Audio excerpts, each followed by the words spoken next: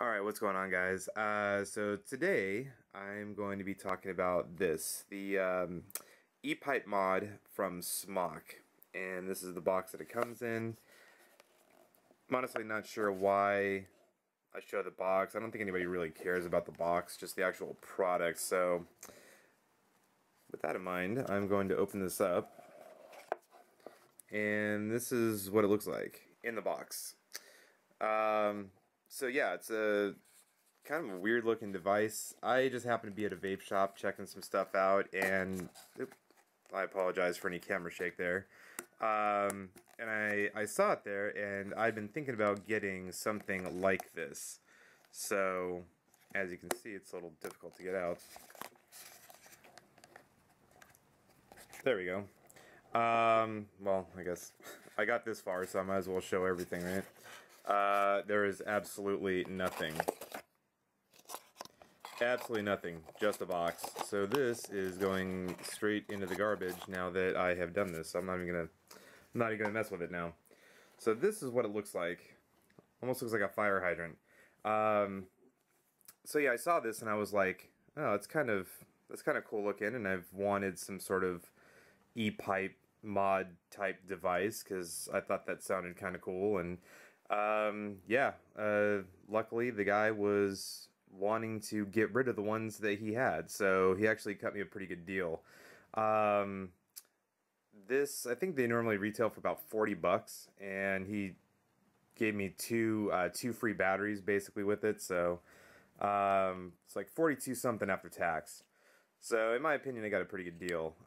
So this is where you put the battery in. So you got your bottom cap here, vented, spring, and the battery. So these are the batteries that it takes. These batteries are tiny. So it's like an 800 mAh, 3.7 volt. These are eFest, which I like eFest. I think eFest is a good brand. I don't know what you guys think about eFest, but I mean, they're kind of the industry standard at this point, it seems like. So you just put your battery right in there. Screw this back on. There's a lot of tension too on that spring. That is like, there's not a whole lot of give in this spring, so you really have to push together. And of course, I'm like behind the camera, so it's a little bit more difficult. Probably won't be this difficult for you guys because you guys won't be trying to film at the same time. So just keep that in mind. There you go. I'm trying to do this like around the camera. So yeah, okay, so here's the fire button. And one thing I will say right off the bat is this is really hard to press. It takes a lot of pressure to get that button down. And I'm not sure exactly why they did that. I don't know if they thought it was going to be in people's pockets or what, but this actually does come off. And I have not messed with it. There might be, you could probably take this out. I'm not good with stuff like this, so I really try not to mess with stuff too much, but it's unscrewing, so we'll see what happens. This could be a total disaster. Alright, so yeah, there you go. So you could probably change that spring out right there to something a little bit better, or, you know, do something to the spring to make it, you know, not quite as stiff, but, you know, right out of the box, it's, I mean, yeah, it takes a lot of pressure. I was actually really surprised. I wasn't expecting it to be that hard to press down. I mean, it's not like it's impossible or anything like that, but it's just like, it's just really surprising how much effort it actually takes to press down on that button. So, alright, so we'll get this all back together, and we're all set. So, yeah, actually, for some reason it feels a little bit better, but not by much. Anyway, so, you know, here's your connection. So you got your typical, like, 510 and Ego threaded. So I could take something like this clearimizer here, and this is actually the one that I've been using mostly with this. And, you know, just because I think aesthetically, I like the way it looks. So you can see that it's working right there, or you can probably hear it. You know, I think that's a pretty clean look, just the all chrome, the juice in the middle. But, you know, you you don't have to just use clearmizers. You can use an actual tank, so something like this iClear right here. You can use this as well. Now, I personally, I don't, a lot of people might like the way that looks, but, you know, as you can see, this is wider than this. You're probably not going to find a whole lot of things that are exactly this width that are going to make it look really clean and aerodynamic, but, I mean, it works. That's the important thing. So, I mean, you can vape with it. So you're only going to get 3.7 volts out of it. There might be EFES batteries that, or, you know, not just EFES, but other brands that maybe are like 4 volts or something like that. But really, for me, the 3.7 is pretty good. I mean, I don't vape much higher than that anyway. So for me, that's totally okay. So anyway, what I'm going to do is I'm going to break this up into 2 videos, and this is just going to be sort of like a look at the actual mod, and then I'll do another one where we're kind of looking at, I mean, we're going to be looking at vapor production, but that's mostly going to be a look at the clearmizer, really. But I also want you guys to see kind of how it looks when you're holding it and vaping it, because to me it looks kind of awkward, and there's really not a good way that I've found to really hold it, but it can be kind of stealthy at the same time. So I suppose that's kind of cool. So people might actually like that. So, oh, and here's another thing too. It doesn't really stand up very well by itself. Of course, it's going to make a liar out of me now, but, you know, it does that a lot. You know, so you really have to kind of play around with it to get it to where it stands up, I found. And this clearmizer is a little bit heavier than maybe a plastic one would be. So that's going to, you know, that's going to make it a little bit heavier on that side anyway.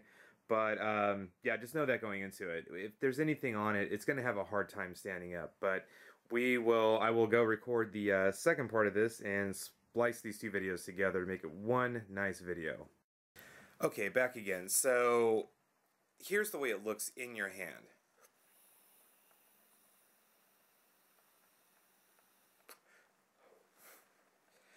As you're using it. So it's not terrible, it just seems a little bit awkward. There's really no good way that I found to really hold it, except for this way that really feels all that comfortable. Like, you know, this way, suppose it's okay, but it doesn't really, I don't know, it doesn't really feel that great. This way,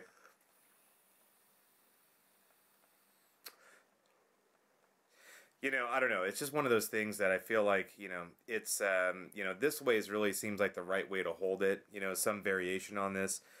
But, you know, to me, it's like, you know, you're paying money for it, so you want people to see it, you know, because it is, you know, it does look rather cool, but, you know, you're really covering it up. At the same time, for people that want to be a little bit more stealthy about it and not as obvious, which is probably why you're buying something like this. Well, we'll get into who's buying this in a little bit, but it's not really a bad thing that it's so covered up, you know. So, you know, since, you know, I already brought it up, who's this really for? You know, I think that this is one of those things that really, to me, it's, you know, it's kind of gimmicky. You know, I think it's going to have like there's going to be a really small market for people that want something like this. You know, for me, I just thought the idea of like you know, a pipe mod was kind of cool. And granted, I did want something a little bit more that looks like a pipe a little bit more. You know, so this doesn't really resemble a pipe that much, but you know, it is small, it is compact, and it gives me enough power. So to me, that's a plus. That's, you know, a reason to buy it. For other people, you're really going to need 2 batteries all day, because one battery is just not going to last you that long if you're really vaping a lot.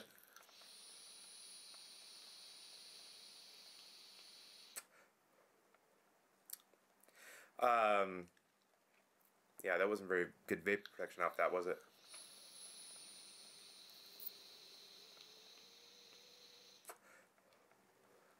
Yeah.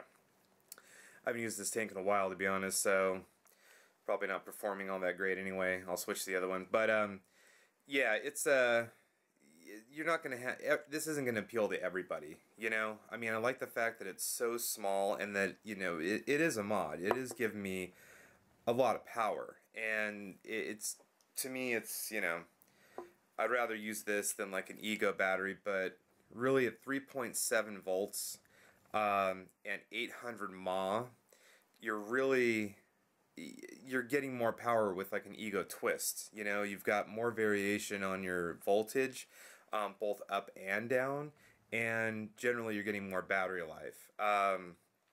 You know, because those, I think, you know, you can get like a 1500 mAh, something like that, for less than this.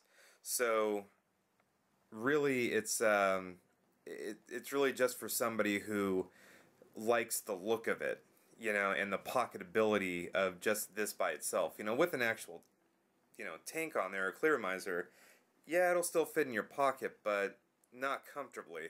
Not like an Ego would, because you can just throw that like in your back pocket or something and just have it more or less out of the way, although you wouldn't want to sit on it. So really, I think that, you know, if you like the look of it, then go for it. Why not? You know, you're going to dig it probably, but you know, I would say unless you're going to get this for really cheap, like I feel like I got a pretty good deal. If I was paying $50 or $40 or $50 for the mod and then bought the battery, had to buy the batteries separately, I probably wouldn't have done it. But the fact that the guy was throwing in 2 batteries for free and discounting the price of the actual mod, to me, I thought that was a good enough deal to actually do it. You know, but at the end of the day, you know, if you can look at this and say, I really want that, and you have the money to spend, then go for it. I think it performs pretty well, actually.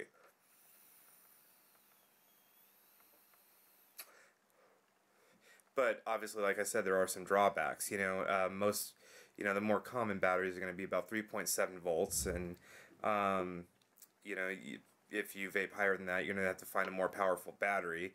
The batteries will run out quick, so you're going to need a couple, and you're going to need to charge them both before you leave the house if you take this out with you. It is rather heavy, so it's not super light mod, and the button is really stiff on this thing, and it really takes some effort to actually press down. So if you're cool with all that, then absolutely this is for you. For most people, I don't think this is really for you. I think the money would be better spent on something else, whether it be a better tank or, you know, more e-liquid or just like a, you know, an Ego twist or something like that. I think that you would be better off. So, but yeah, I mean, this is something that I'm going to continue using, and maybe not using all the time, but, you know, something that for right now it's fun, it's new, and, you know, I mean, I do dig the way it looks, but yeah, look around, see if you can find it for cheap. If not, if it still seems a little expensive, then don't even bother. It's not like a must-have, and it's not something that everybody needs in their you know, vape arsenal or whatever you want to call it. It's just something that's sort of just kind of like a fun thing to have, and that's pretty much it, really. I mean, it's functional, but at the end of the day, there's much better products out there for cheaper. So, anyway, thank you for watching, and have a good night.